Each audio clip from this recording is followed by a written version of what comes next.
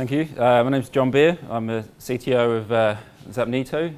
So I'm going to just talk to you for hopefully, I was going to aim for Jamie's new target of 5 minutes, but it's actually a 20-minute talk. So we'll talk to you a bit about how we're basically taking our Rails app, which is a sort of increasingly becoming legacy, and moving that over page by page to Ember.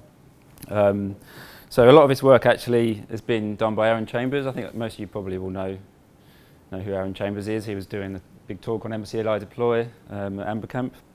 So he's kind of should take all the credit for this actually. So I'm just here. I just kind of gave him permission to do it, which was kind of fun. So yeah, hopefully it's good for you guys to sort of see how we're doing this. It's quite, I think it's quite an innovative approach. There's probably alternatives, but it should be useful hopefully. So I'll just quickly go through sort of a bit about Zapnito. We're what we call an expert network platform, which might sound a bit crazy, but we basically provide networks of experts in a kind of any niche. So these are just a couple of examples. This one from Nature is scientists talking about how to be good at scientific writing. This one in the top here is a biofilms community. So these guys are all talking about microbiomes, which is kind of like gut bacteria.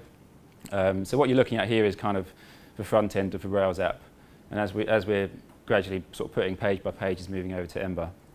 And I was actually just wanted to just sort of double up a little bit on how important Aaron was for this. I was searching around for a photo of Aaron Chambers, and these are the guys that came up on on Google. It's actually this guy. So I think you'll know him. Yeah. So he's the kind of the brains behind most of this. I would also say that I'm fairly new to Ember as well. So at the end, when questions come, be nice. So what we'll talk about is just want to give a quick refresh of ember.js deploy and sort of mainly the Lightning pack, which is the approach we're using. I think most of you should be familiar with it. I would be surprised if you're not. But obviously we're using that in our approach. So I'll quickly go through sort of how we're using that. Give you a quick demo of our ember.js deployment. Oh, sorry, it's not appearing on there. Quick demo of our ember.js deployment and how we're using that sort of page by page. So detail on our sort of Rails layouts and templates, so how they've kind of changed a little bit away from the standard Rails conventions. Again, moving from the templates onto Rails controllers and a class that we've created, Aaron's created, called Ember config adapter. And then quickly, just at the end, I'll go through some alternatives because there are some alternatives to this approach in terms of, embedding Ember with Rails.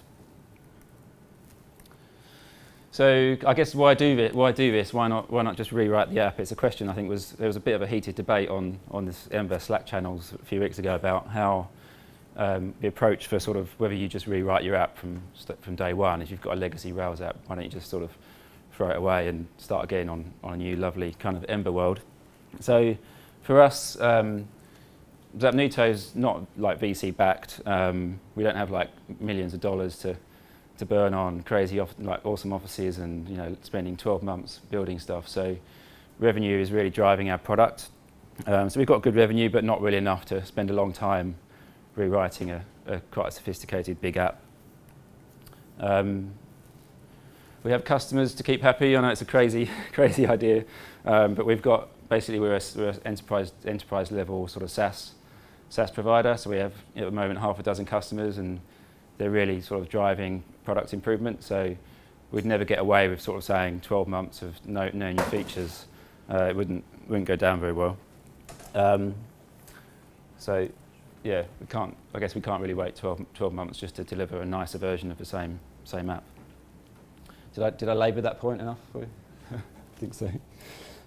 Yeah, so we kind of have no choice really, but to find an iterative way to do this. And so actually the other thing about this as well, which I think I'd sort of touch on at the end of the slides, is our technical strategy is to really we are committed to Ember for managing our front end. We're not really want to stay in a world where Rails is managing our front end anymore. We really want to drive towards it. So we have made a decision now to actually really split the two, and the Rails app will just be the API eventually. There's no kind of halfway place for us. So there is commitment to it, which I think Jamie would be happy to hear, I think. So just a quick recap on, for those of you guys who are not fully aware, on Ember CLI deploy.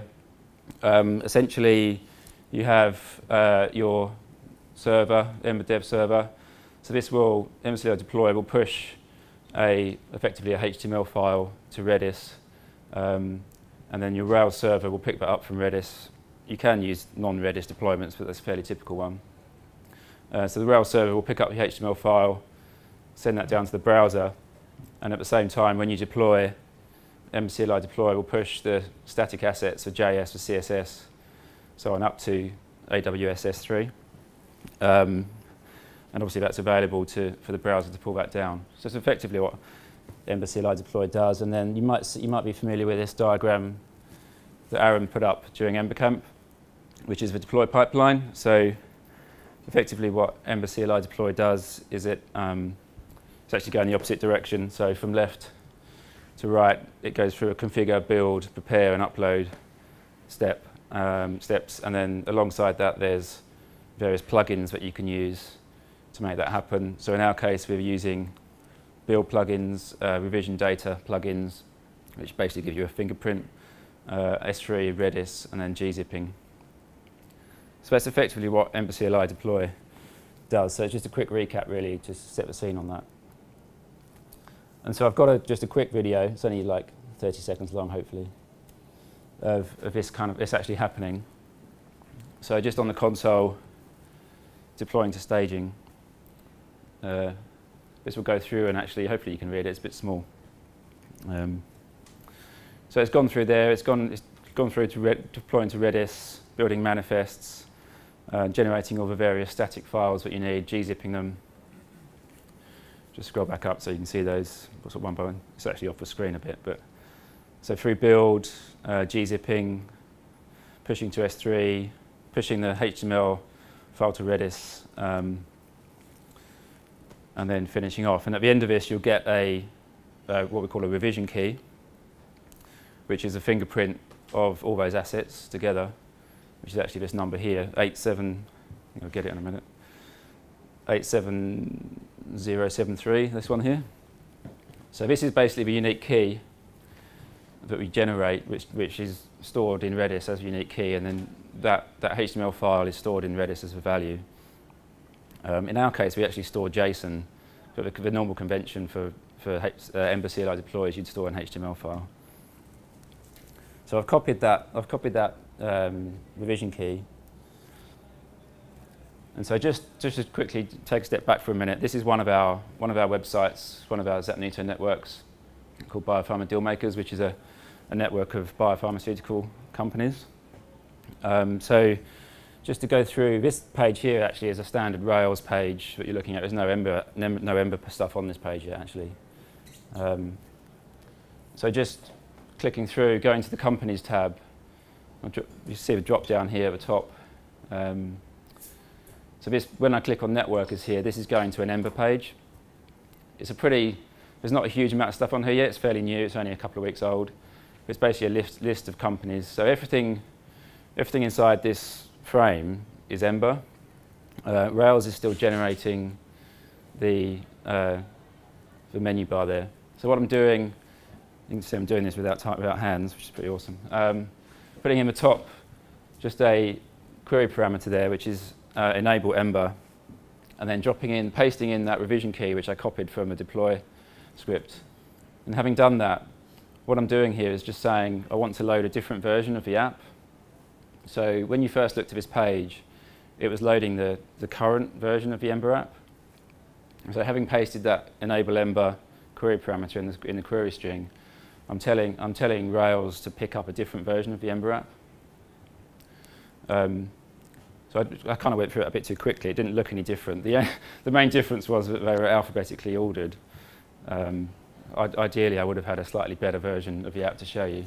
But yes, you might take my word for it unless you want to watch the video again. So the cool thing about that really is that Rails is rendering the header and it's rendering the footer, which I think I've got just sort of highlighted somewhere. Yeah, next one.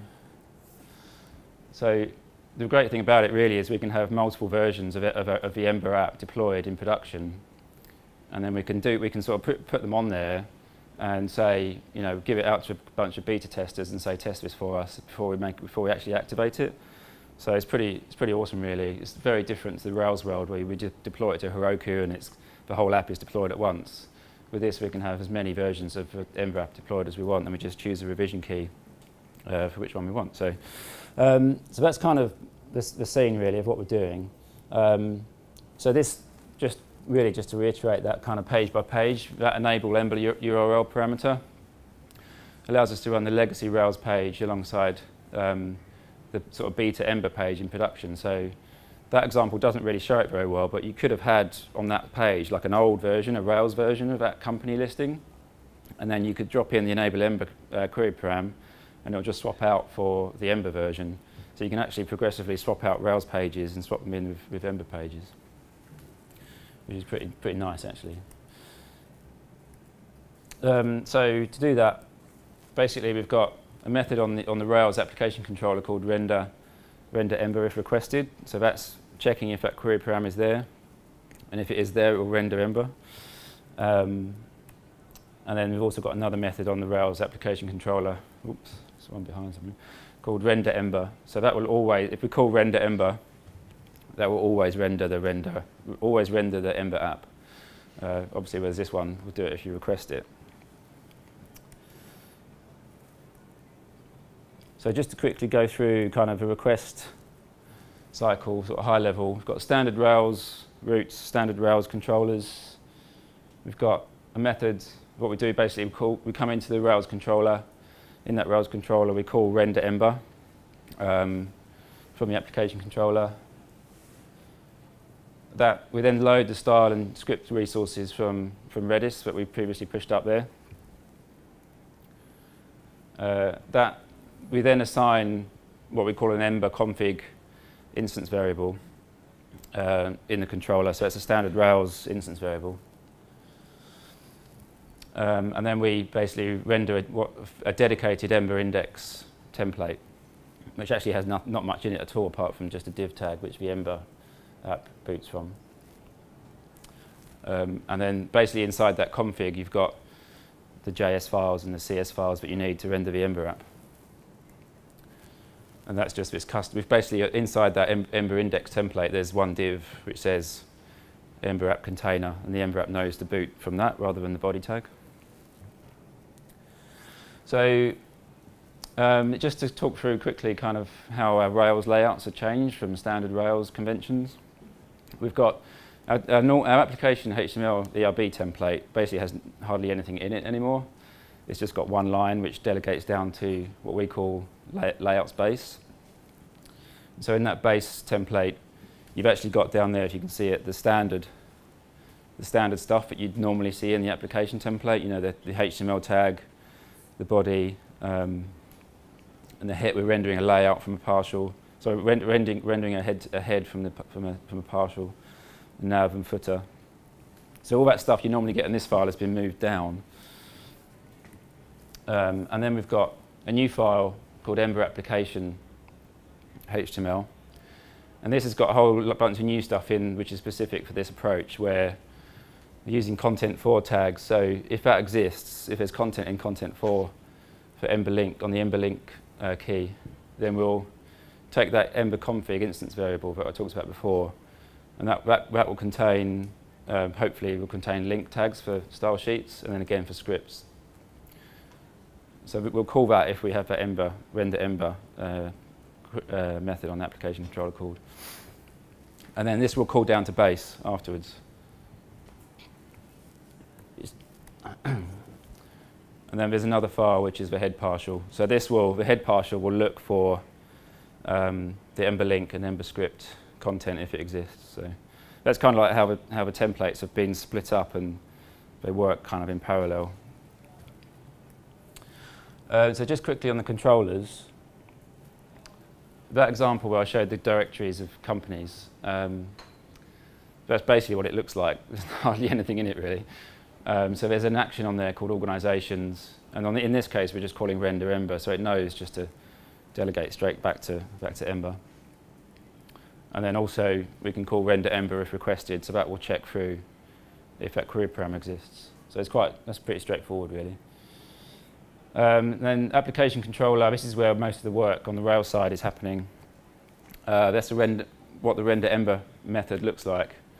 So that's assigning, the first thing it's doing is assigning that ember config instance variable. And that is basically calling through, that's where it takes the query string parameter, that's the version identifier. And that adapter I'll talk about in a minute, because that adapter is basically what's calling through to get the data from Redis. And the last thing it does is obviously render that ember template. That's just a pretty much simple helper method to get the query string parameter. The key thing here with this is that if that enable ember query param doesn't exist on the URL, then it will return the current word, which basically is telling Redis to return what's been assigned as the current version.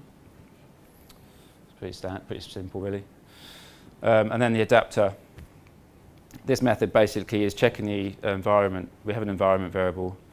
So in Rails configuration, in production, you can tell it to use Redis, or if it's development, you can tell it to return a local version. So we talked about this really. This is what that Ember index template looks like. There's just one tag in it. There's nothing in there really. And this is really the structure of the JSON content that we push into Redis.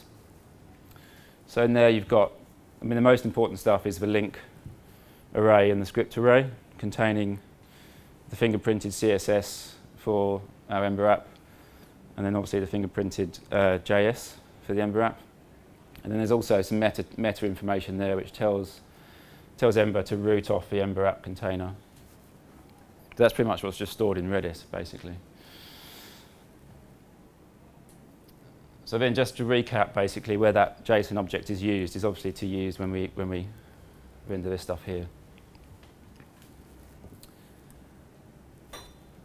This is effectively what the Ember config adapter looks like. So in terms of the Rails environment configuration, in production, we use a Redis version. In development, we basically have a hard-coded version which says call through to a locally running Ember server. So when you're working in development, you've got a Rails server running and you've got an Ember server running, and it knows to connect. This is essentially what the Ember config adapter code looks like. So there's a Redis client, which is really simple down here, just using the Redis gem in Rails to pull that value back. And this is essentially using that key to pull it out of Redis. There's not anything amazing in there. It's just getting that JSON back and returning it back as a Ruby hash. But I know it's pretty standard, but it's kind of awesome as well, all at the same time. So just to recap that step really. So we've got standard routes, which is that directory organizations controller. We call render ember from application controller. That Ember version identifier from the query param tells us what version of the Ember app we want to use. We use the Ember config adapter to get all that JSON from Redis. We've got that Ember. Oops, sorry. Assign the instance variable, and then we obviously call through to that virtually empty template to root off the Ember app.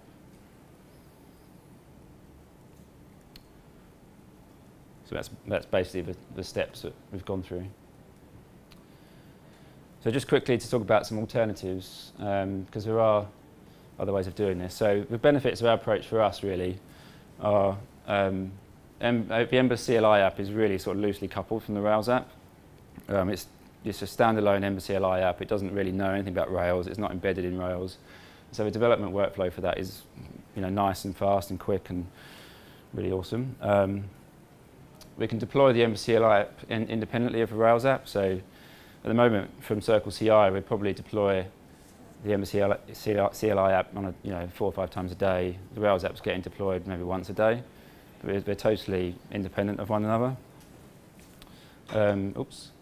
Yeah, so developer workflow is, skip through it. Developer workflow is separated. It's not fully separated yet, but it is getting there between the two apps. Again, we're able to swap out the old Rails render page by page. As I said, so we can do this we can beta test the Ember app in production. And again, as I said, we're fully committed to Ember. So the thing about Ember Islands which uses Ember CLI Rails is it's still sort of inside the Rails world. I haven't really gone into detail yet of Ember Islands. When we first started this approach, which was about 9 months ago, Ember Islands was still quite immature, I think, at that time, or less mature than it is now, certainly. And the other thing about this as well is with Ember CLI Rails, you sort of have to wait for those guys when Ember CLI gets updated, you have to wait for those guys to get up to date. So as we're fully separated, we can just be as fast as Ember CLI is as well, which is great. So some just quick drawbacks that we're kind of aware of. The main one, which is giving us a bit of pain at the moment, is Rails is still, all the SAS variables are still in Rails, and we haven't figured out a way of sharing the SAS variables. So you might want to do some coding on the Ember app and you can get access to the SAS variables, but you don't know you don't know anything about them at the moment. All you have is a compiled CSS style sheet. So we want to try and figure out a way of sharing them. Yeah, and in development, you have to have Rails running locally to get a style sheet and to get the header and the footer. So you do have to have Rails set up on your devs on your laptop. I mean, it's not the end of the world, but it's a bit of a pain. So yeah, other stuff really, just kind of, it's our first attempt. Like, it's working really well, but I think if anybody's got any thoughts or ideas on how to improve it, particularly around the CSS problem or SAS problem would be appreciated. So that's it. So, any questions? Welcome. Oh, actually, what I should say, if you've got any questions, save them for Aaron. No, I'm just kidding. Yeah. Just on the SAS thing, the obvious thing is to move it to the Ember app. You don't need to be compiling the stuff with your Rails app at runtime. You can just presumably deploy it the same way that you deploy your index.html. Yeah. Well, I think we did start to go down that route recently, and it kind of wasn't working, so we kind of moved it back again. It was kind of a bit of panic. But I think that's what we do want to do, is try to move it into Ember, really, because that's where it should be. So it's just kind of getting to that step. So this is an Ember question, so you defer it completely? Yeah, or Mario might be able to answer it, actually. Why don't you try me and I'll give it a go. So the unusual thing here is it sounds to me like you're serving one single Ember application, yeah, but only on certain pages. At the moment, yeah. Which means then that your navigation, where you are in the Ember application, is not determined by what comes after a hashtag, Yeah. but what comes just your actual URL that you've requested. Basically, so you yeah. presumably had to write something to sort of pull out your actual location and then put you into the right bit of the router.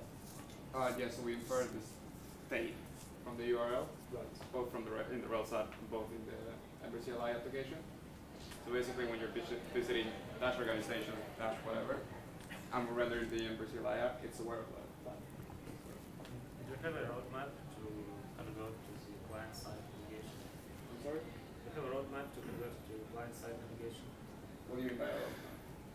What? So whenever we're like a flow that we're migrating a page, right? Say that a page is present on, I don't know, dash foo, right? And we say now we need to emberify this. So on the Ember CLI app, when we serve it, we generate a route called dash foo. So it's aware of that. I mean, for example, you have two URLs like dash organizations and like dash experts, right? And currently you navigate between them by rendering a new page every time. Oh, you say how do we treat links that are in Ember but depend on a Rails page? So No, I mean, for example, when you have both these pages implemented in Ember, you obviously want to make it client-side navigation with history again, right? So yes, for now we're basically re-rendering the entire thing. So say that you know, the organizations page and the Ember app is rendered in one container, or there's another page that has also been Emberified. So we basically just link to that, and the Rails app just serves the entire thing again, and the app just boots. Yeah, no, but do you have any plans to migrate to client-side navigation? Yeah, It's not. It will happen eventually. It'll Yeah. happen. I think. I mean, it will happen. At the moment, there's two main pages within the site which have got this. There's that company directory, and there's another page which is sort of an admin page. But sooner or later, the weighting between the two apps will mean that it's much more important to have the navigation and linking all in Ember. So at some point or another, we're going to have to flip it over. It's not an easy question because currently you have like 10% of Ember, for example, 90% of Rails, right? And in the future, when you have like a 90% Ember, 10% Rails, Yeah. You'll have to do something like do it maybe opposite way, like render all some of the like these pages in the iframe or something like this, like different approaches. Yeah, I suspect once we get to that point, we'll bite the bullet and do the rewrite. So it's kind of buying us time. I think that's going to happen at some point. That's it. Okay. I think that's all the time we have for questions. Thank you so much, John. That's all right.